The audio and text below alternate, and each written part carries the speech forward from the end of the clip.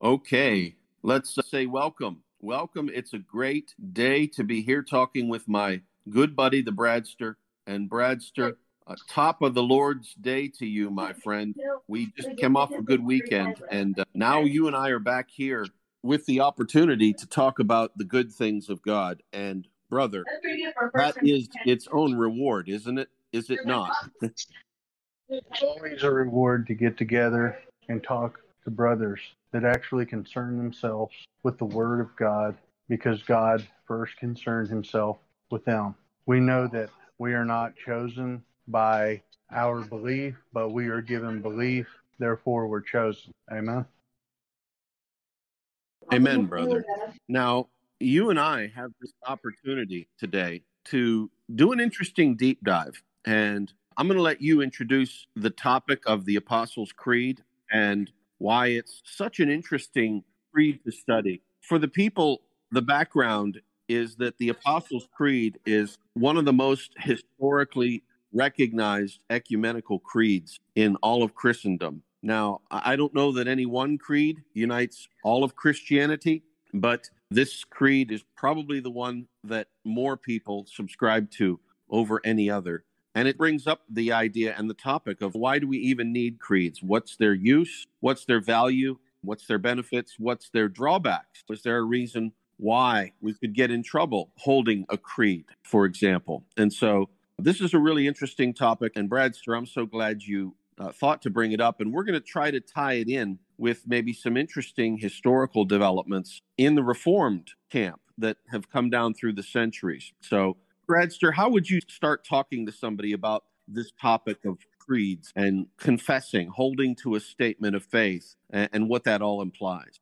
Well, whenever we evangelize, that's the first thing that needs to be in mind here. What are we going to say? What is the gospel? We're going to start making claims. This is what the gospel is. We're going to start making claims that people either have a collaboration effort to come to Christ from a sickness, or they are spiritually dead and Christ has brought them to life. So we're going to have topics that come up. People are going to want to know what these things are. And believe it or not, if they show any interest, they have searched the web. And by searching the web, they have people that believe different things.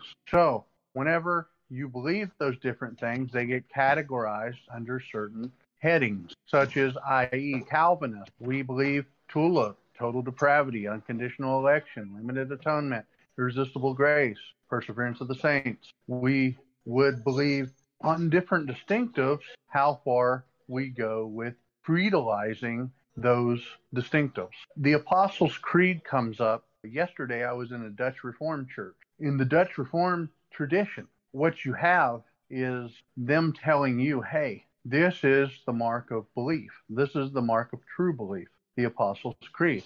And for an American evangelical Christian, when you hear this, it comes off really awkward. But then when you actually read what the creed is saying, it's not that I have any objections, that I am in the body of Christ, the Holy Catholic Church, that I am a Trinitarian, as proclaimed in the creed, that Jesus Christ is my Lord and Savior, as proclaimed in the creed. But is it mandatory for a Christian to be called a Christian based on the reciting or the willingness to recite from and embrace that creed over their confession in and of Scripture? That is such a beautiful summarization of the issue, brother. And I thank you for making it so clear.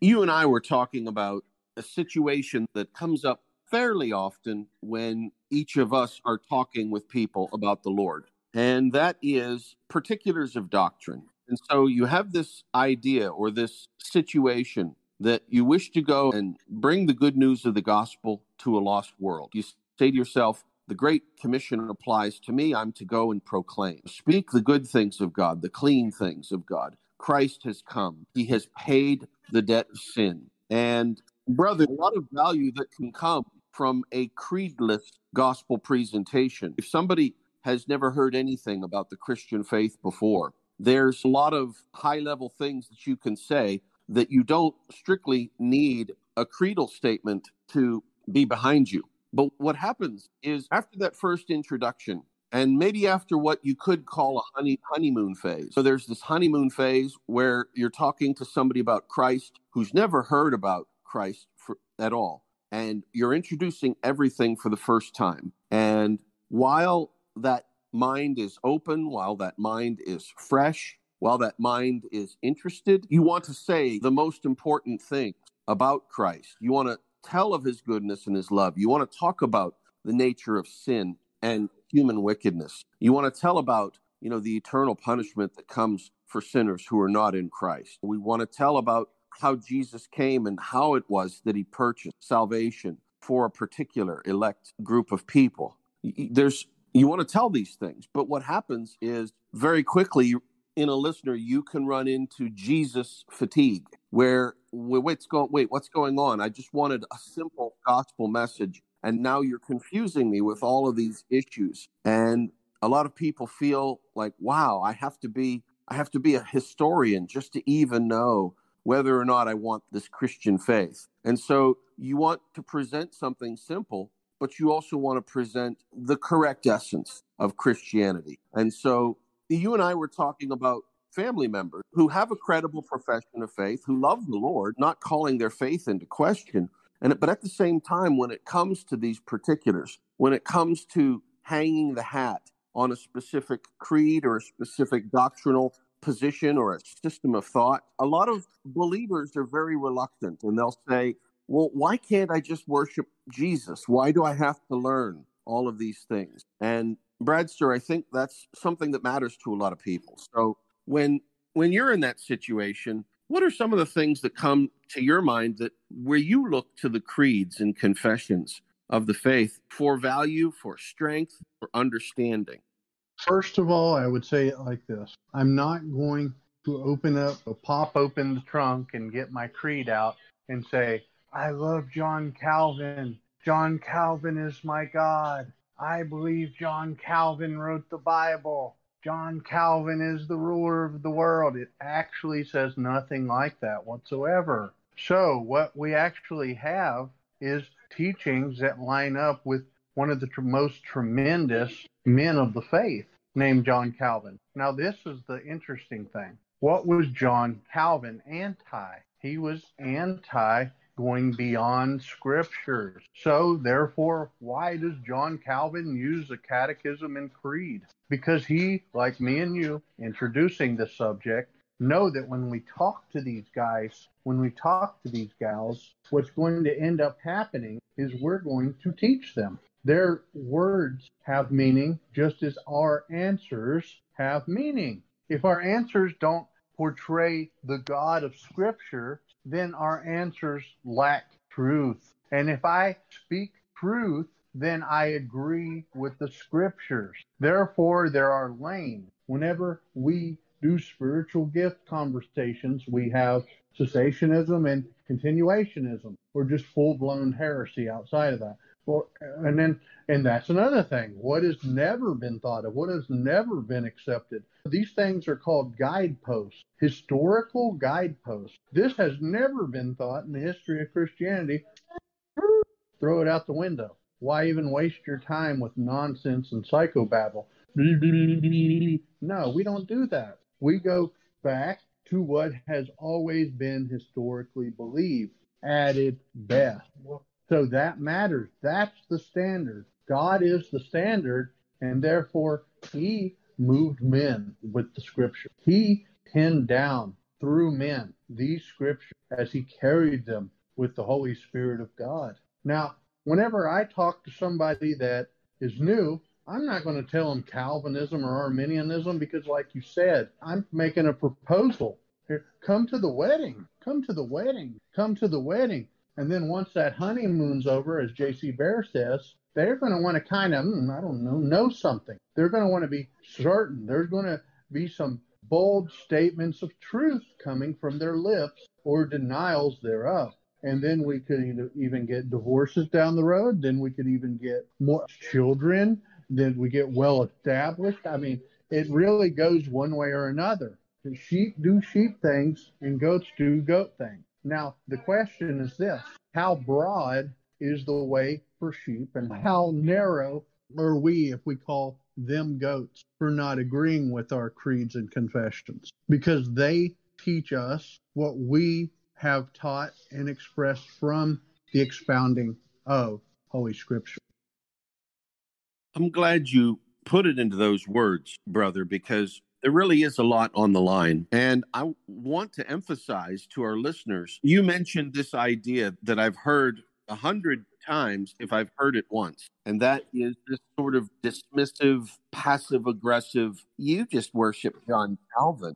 And I wouldn't say it's infuriating because it's not my bad. It's not on me if that's passive aggressive. What I think is important, though, is to remember that we who have a gospel to share have to share a truthful gospel. And if there's anything that the world wishes to do, it is to obscure the true gospel in the winds, in the fog of history. And so this idea so first of all, let me talk about the you worship John Calvin objection. That just strikes me, brother, as a form of passive aggressiveness. First of all, when somebody says that, look, I just move on. I don't mean any animus. I don't mean any ill will to that person. I actually want to thank them in a way because they've said ahead of time, look, nothing profitable you can say to me because I've taken a stance that is against your approach, JCBear.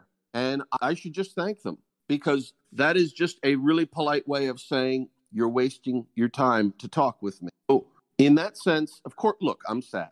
I'm also a little bit under the collar burned because it's very frustrating to hear somebody just marginalize everything you've done to try to make the gospel clearly presented to get that kind of response.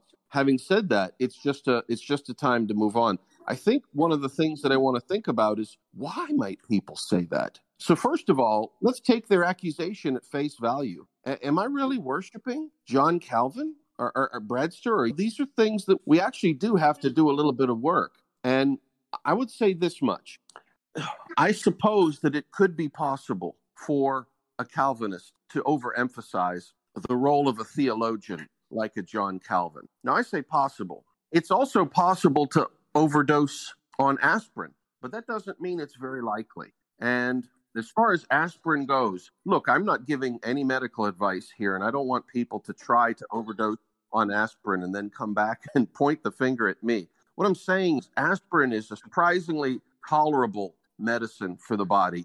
And while it's not unheard of to be abused, it's fairly rare. And so among all the problems that you could have with your health, taking too much aspirin usually is pretty low on the list. And I think when I look at the Calvinists who are learning Calvinist doctrine to share it with people, I'm not seeing it myself in the sense that we don't make a golden statue of John Calvin. Bradster, unless something you're not telling me, I don't have a golden statue of John Calvin in my room that I bow down to. When I get on my knees at night and I go before my Lord in prayer, I don't open up and say, our Father who art in heaven, John Calvin be thy name. I don't say that.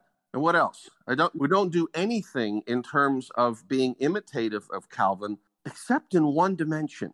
And that is this. You already mentioned John Calvin had this, I'm trying to think of the best word. He had this crusading interest in getting every bit of divine truth out of the Holy Scriptures that God has put there. And so if imitating him in that way is enough to get me labeled as worshiping John Calvin, well, again, I think there's a passive aggressiveness there. Now, over and above the fact that I think you and I have probably done an examination, I have. People have made the accusation, you just want to do this, you want to exalt that, you just want your own specific tribe, your own specific cult, and it goes on and on. And I think each of us have to take stock of where we are. Am I really doing them? And as best I can tell, Bradster, I'm not. And I don't think anybody who's not a Calvinist, but who is a Christian, who is in my life, and I'm thinking here of family and friends, people who are in my social circle, people who rub elbows with me in the day in and day out of life. Not one of them have made that accusation. So I think we want to push back on these critics and say, are you disqualifying yourself with this accusation right out of the gate? Are you marking yourself as a troll right out of the gate? Now, look, I'm not trying to just be partisan and declare victory, but at the same point in time, there is a supremacy to the scriptures that I see in the best of Calvinistic scholarship that I do not see in almost every other Christian denomination. Now, somebody's going to listen to this and get mad and get in a huff. Oh, he's saying none of us love to be Bible scholars. I'm not saying that. What I'm saying is when you look at the best, or the people who I've evaluated to be the best after 40 plus years of being a believer and reading the scriptures, I would say maybe 8 out of 10, maybe 9 out of 10 of the theologians and exegetes who I think have weighed the scriptures in the most mature fashion. I would say 8 out of 10, maybe 9 out of 10 have been Calvinists, have been Reformed. That strikes me as not being an accident. And so there's something about this, Bradster, that really compels me to want to push past this sort of trollishly dismissive accusation of worship. How would you build on that when you're thinking of receiving such an input from somebody? See, that's the problem, guys. It's not that you're saying I'm a Calvinist just to say I'm better than you, but you're saying these are the set of beliefs that I hold to. Spiritual death is true. God saves men. Spiritual death is true. God saves men. Are there wacky people in the Calvinist corner? I'm sure, down the line. And I promise you this, they're not confessional. Confessional creeds, all these things, I will go out on a limb to say they're a gift from God. Second London Baptist Confession of Faith of 1689, I don't find any mistakes in it that I can point out and say, hey, look at that. But I promise you this, every heretic and their brother do. I promise you that. So what is the problem with being a confessional Calvinist? I'll tell you what the problem is. You can get puffed up for being the beacon of truth. You can say, hey, I'm this guy that knows it all. But that's not what we're saying. But if we are treated that way and we go along with it and give people that ground to establish such ideology, then that's the only way that this is going to come about. So it's your own error. You need to be patient to explain to people, hey, this is actually, I don't even think the creed, correct me if I'm wrong, because I know my brother JCBear is into the Second London with me. I don't think it mentions Calvinism a single time, does it? Not by name. Amen. So whenever people are like, oh, you're a confessional, so you're over there confessing John Calvin. The creed, the confession doesn't even mention his name a single time, guys. You see this. I mean, I've never got the gif, man, you're a man-made follower, a man-made doctrine. You're just wild and goofy and all this. But I promise you this, every heretic and their brother will disagree with that creed and teach some goofy stuff that is unorthodox without fail, because this is how it's treated. Here's the Bible. It's coming down from heaven. Bam! It's right in your hands, right? And now I'm going to interpret it. I open it up. I don't need history. I don't need doctrine that's pinned down by elders that God establishes. He gives to the church, first apostles, then prophets, then evangelists, then teachers, preachers, shepherds. Yeah, this is God's doing. God brings all things. Well, guess what? He also brought the teachers that taught you. What did the eunuch say to Philip? How can I know unless someone teaches me? So I say it's a tremendous error to stay away from these confessions, the right ones, that is, the ones that agree with biblical Calvinism. But is it mandatory to say, hey, Apostles' Creed, and then, this is the format of all Christians I don't see any ground for that in Scripture. I don't think Scripture expresses there's going to come about this creed, and you shall forever confess it. And I don't believe it does that. But then again, if we get past the kids stuff and we put our milk bottle down for a second and actually open up the Apostles' Creed, we see that it's things that we should affirm. But are we to chant it at a church? Where does it tell me to do that in Scripture? I'll pass it over to JCBear with that one. Thank you for that, brother. Where this gets interesting almost immediately is in the situation where somebody sees the Great Commission, the call for you, the person who believes in Christ, to then go and reflect and teach about Christ, follow the Great Commission, proclaim, make disciples. Because what will happen immediately, and you and I've talked about this before, my friend, when I first started in the jail ministry, I spent some time training. I had taken a lot of courses and was ready to have the discipleship class and teaching ministry. And when I went into the first session inside of the jail, and the jail cell closes behind you, and there you are, locked up in that room with 25, 30 men for the next 2 hours, what I was surprised was to find that they all knew religion better than me, or at least they were pretty sure they did. And so I thought, wow, why have I spent 40 years reading these scriptures when I could have just learned everything about God from the folks here in this jail cell with me? Now, I don't say that to make light of those folks in the jail cell with me. I loved those men. We had a great time, but I wasn't under the impression for one moment that the Jesus they were talking about was the Jesus from the scriptures. What I tended to find was, and it would vary slightly for each person, is that people thought they knew about God because they had their own private revelation. So maybe one man says to me, "Oh, I had dreams about God, and this is what God's like because he's come to me and he said this in my dreams." And then someone else says, "Well, I know what God's like because I grew up and our traditions taught us that we could think about God in this certain way. And that's where I learned about what God's like." And then somebody else would say, "Well, I learned about God by going to worship. And there in that worship experience, it would come to me and I would have this personal intimacy with the divine." And still someone else would say, "Well, I know about God because I have a mind and I have used that mind to reason, put facts together in a series of statements and built up conclusions about reality from it." And then finally, somebody would say, "Well, I know about God because I've lived life. And in the life I've lived, these life lessons have become very clear to me." And what I would do over and over again, every single time, with no disrespect meant to my friends, is I would say to them, "But what do the scriptures say?"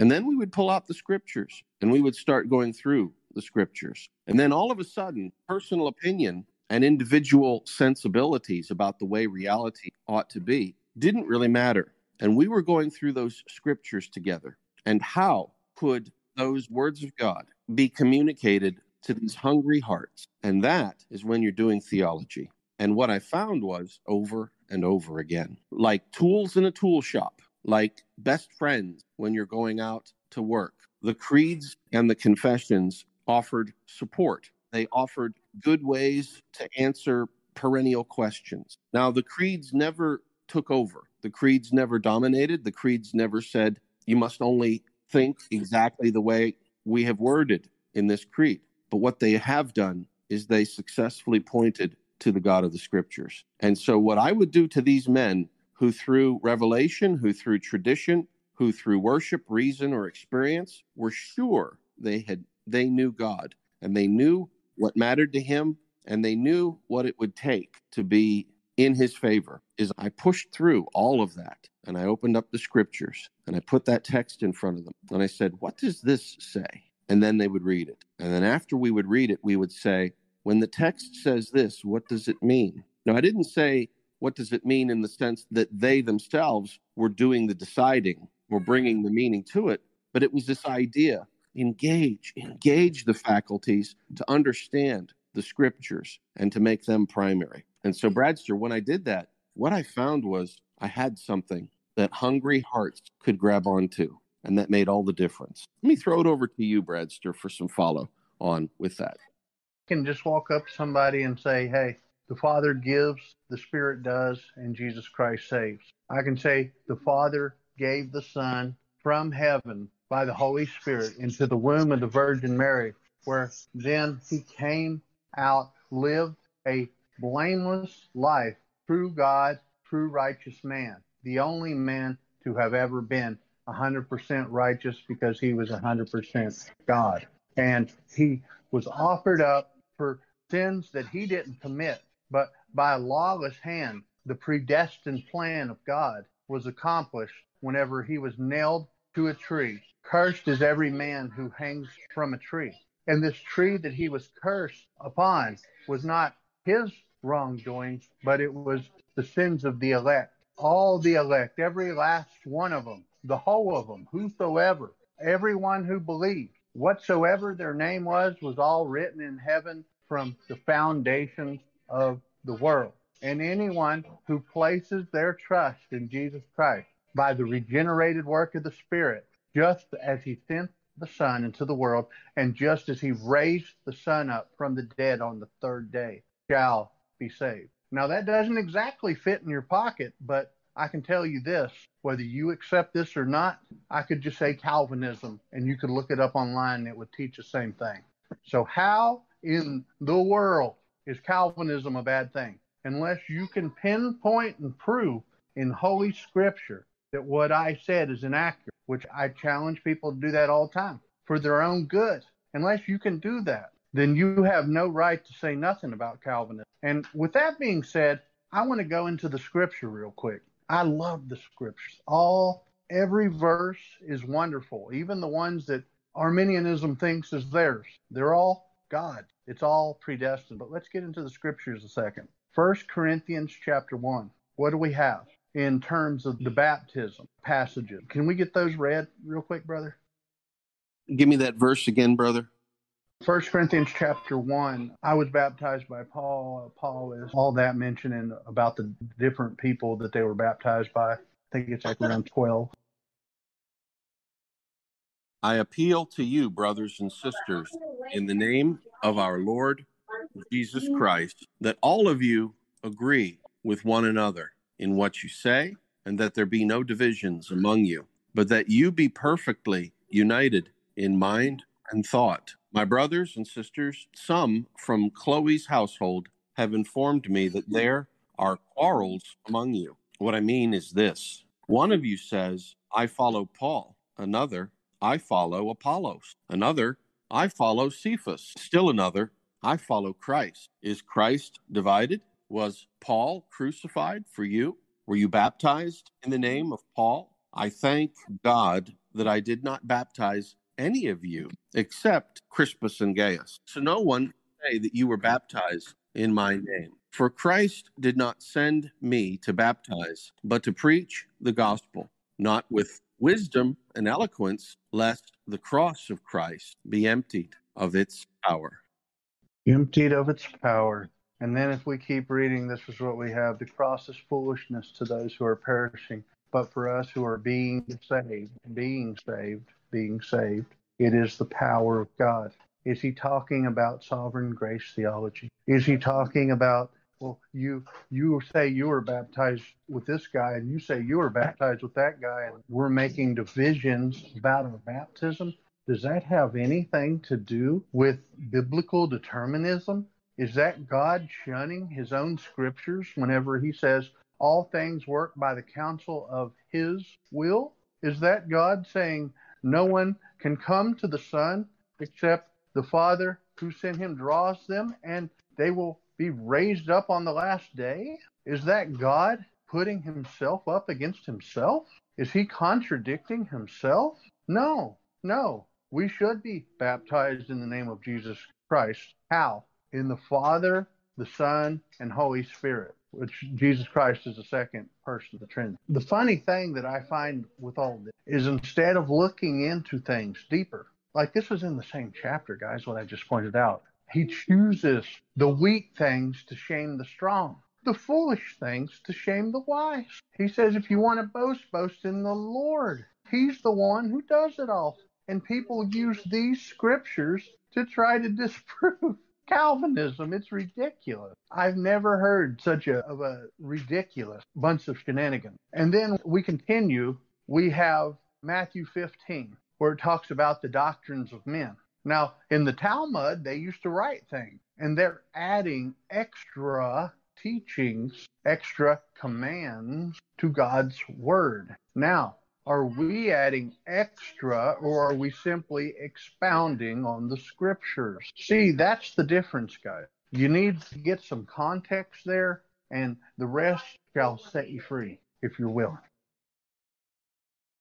We have an opportunity to examine the text of one of the classic confessions, and we mentioned it earlier, that is to say, the Apostles' Creed. Now, if there has ever been a single summary statement of Christianity, this might be it. And historically speaking, this creed had a lot of mileage with it in antiquity. So during the time of the early church, during the time into the Middle Ages, and even through the Middle Ages and into the modern times, this creed has always been a great short creed that if someone affirms this creed with their whole heart, then I am very happy to recognize them as a brother in the Lord. And let me take a moment here and read it and listen at how it's simple, straightforward, and yet it says a lot in a very compact way. So the Apostles' Creed says this: I believe in God the Father Almighty, creator of heaven and earth. I believe in Jesus Christ, his only Son,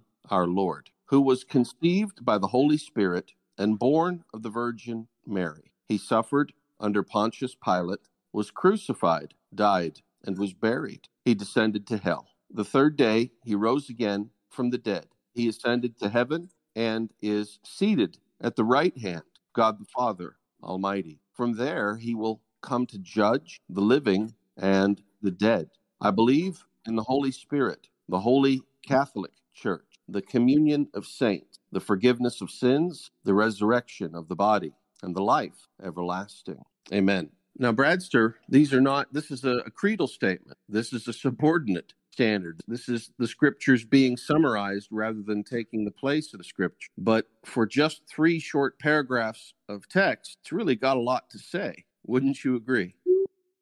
Amen. The thing about this particular creed, guys, is I really cannot find a single disagreement. I could see how maybe someone would nitpick over the term hell, that he descended to hell. But I mean, I was reading through the Heidelberg Catechism, and this is taken as all the pain that Christ took on the cross when he was crushed by the Father. I believe that's true. And I think there's wiggle room for extra understanding there, like Jesus going to save the Old Testament saints and things like that from Hades, which would be the side which is Abraham's bosom, or the classic view of Hades where he actually suffered for our sins in hell, literally. There's wiggle room there with that.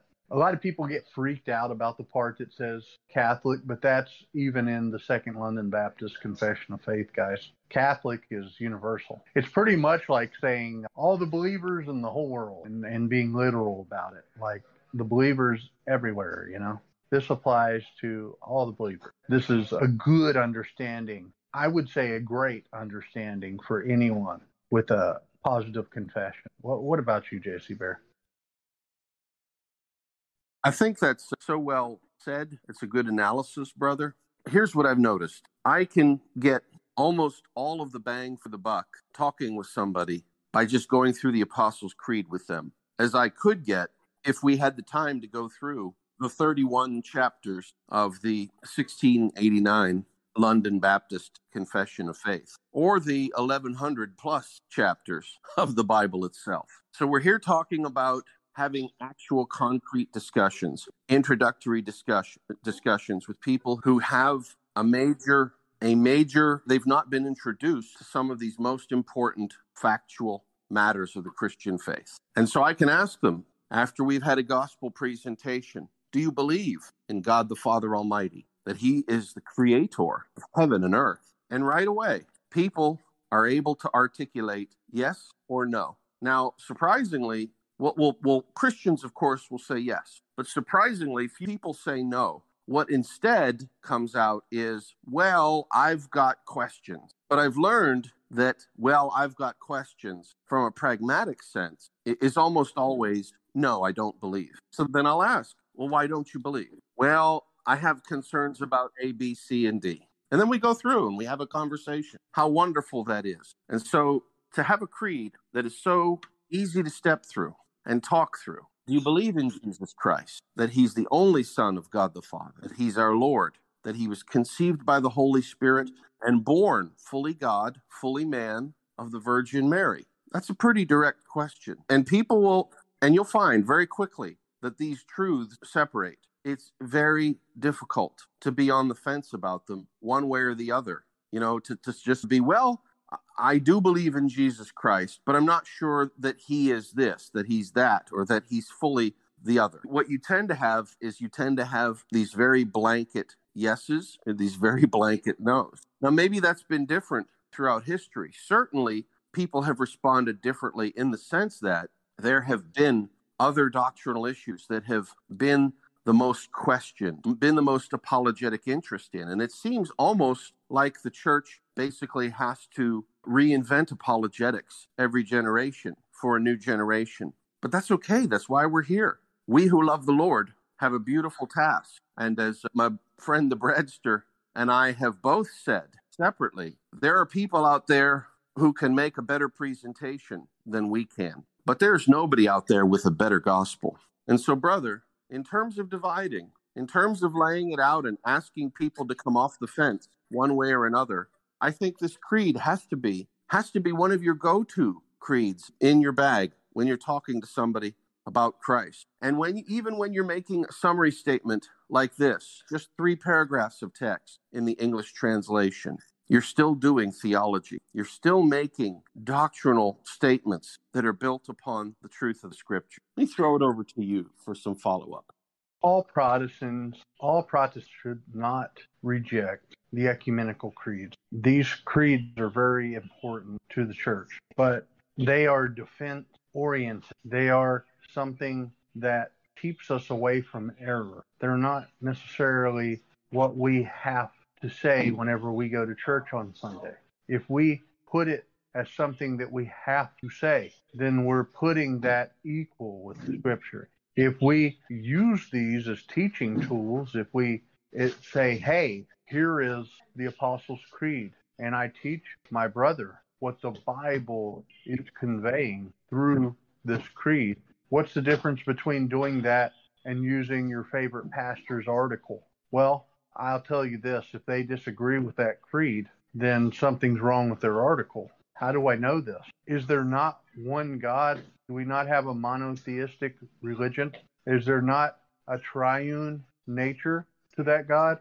Do we not have Father, Son, Holy Spirit in distinct roles in their personages? Is there not one Lord, one Jesus Christ that we must all submit to? Like I've said again, I'll say it again. Is there not one place that we go if we are not with him? Is there not one place that we are going to definitely go if we are with him? Is there not one true church, which means do we not all have the Holy Spirit if we're believers? How in God's creation can you disagree with this creed and say, yeah, I'm a Christian? You would have a lot of obstacles to jump through and a lot of hoops and hurdles. I promise, friend. It would be a really odd, open theistic realm or something to play in that is very unhealthy and illogical. I would highly recommend the study of all these creeds, like the Nicene Creed and the Apostles' Creed. And I think there's either 3 or 4 that are really important. Which ones are those, JCBear? Brother, we should probably talk about that because there are probably, like you say, 3 or 4 that are very stunningly important, but you really have to build them up and go through why they are. So some of the other ones would be the Nation Creed, the formula at Chalcedon. So I would say those 2, coupled with the Apostles' Creed, are 3 of the biggest of the creedal statements that come out of antiquity. And then they develop further as time goes on. Amen. Appreciate that. What I find most remarkable is the rejection of even looking at these things and the dismissal and just calling it, that's Roman Catholic. I'd never pay no mind to anything like that. I didn't know you were part of the Council of Trent and Vatican II. I thought we were talking about the early church creeds of the early church forefathers. I believe this topic is often overlooked by well-intending. I wouldn't say that you're a heretic if you're unwilling to engage with these creeds, if you fully love the Lord your God. through the person of Jesus Christ, who died on a tree for sin. But it's a tremendous error to overlook good information that is helpful to our faith, and to treat the saints of old as if, I don't know, they weren't martyred for the faith that you hold dear to, that they weren't trying to stay away from, that they weren't making every attempt to stay away from error so that we could have a brighter future in the faith. They didn't write it for themselves, guys. Nobody wrote this for themselves. You do not confess Christ for yourself. You do it because you're a beacon of hope to a brother to come, to a brother that is. And it's a testimony that is undeniable if Christ is in your heart. I think there's one other interesting aspect here, and that is the idea of the teachability of the saints. Now, I get it maybe as well as anyone, and Bradster gets it too. We've all seen that one security guard who let the authority go to his head, and pretty soon he's acting like he's the one true security guard. We've all seen that. What was that movie, Paul Blart, Mall Cop or something like that? And Bradster and I are keenly aware that could be a criticism leveled at us. But having said that, it's almost self-refuting, because we're saying nothing like that. We're saying, search the scriptures. Here's what you're going to find. You're going to find something very close to what is summarized in these creeds. Not only that, but these creeds are really helpful study guides. The students today, when I was young, I'm so old that when I was a student, our textbooks were carved into stone. Okay, I'm not quite that old. When I was young, they were just coming out in the universities with this newfangled thing called a study guide. And so you'd have the textbook, and then corresponding with the textbook, you'd have this study guide. And the study guide was just this small little booklet. And the whole point and purpose of that small little booklet was to help you get through that big, thick textbook. And so I think that's the right and proper way to think of these creedal statements. For the student who loves the scriptures, it's going to be hard to go wrong if you stick with these standard creeds and confession. Now, I say hard to go wrong, not because people can't go wrong. If there's anything 40 years of being a Christian has taught me, it's that if there's a way for people to go wrong, they will find it. But if you latch on to this as a study guide, it will bless you immeasurably. It will change your life for the better. And so I think that's what you and I are hoping to communicate, brother. We're not looking to establish our own private empire. We're not looking to set up John Calvin's statue across the land for people to bow down to. But I think you and I see, as well as the Calvinists throughout history, that there's a great temptation to fall away from that scriptural authority, from that scriptural base. There's a great temptation to make one's self God, to make one's self the authority, to look inside of one's self in matters of right and wrong. And if we do that, we may be following a God. But brother, as you've pointed out, it is not the God of the scripture. And so that's the important thing to remember here. And hopefully this is encouraging rather than depressing. Hopefully this is uplifting rather than scolding. And with that in mind, brother, I think I'm just going to turn it over to you for some final thoughts and a closing prayer. What gets me every time is whenever I hear somebody saying, thank God I'm not like that Arminian. Thank God I'm not like those Calvinists. It really blows my mind how much they sound like that Pharisee Jesus was talking about. But we know we're all that sometimes. Sometimes we're all the idiot. And every single time we need Jesus. He's always the answer, guys. And quite often, he does get overlooked when you're arguing theology. But when you're making it, on the other hand, all about him, because he's made everything all about his son. Nothing builds us up quite like that. It's beautiful that we come together and declare Jesus Christ King. All the different ways it's been done, whether you're a Lutheran, a Baptist, whether you're Calvinist of any creed, Reformed tradition, Presbyterian, Reformed Baptist, New Calvinist, NCT, whatever you want to call yourself. One thing we all have in common is we're pointing at Jesus Christ as that final goal, that ultimate goal, the prize, the treasure at the end of God's rainbow. So Noah was saved through water, so are we saved from a good conscience towards God.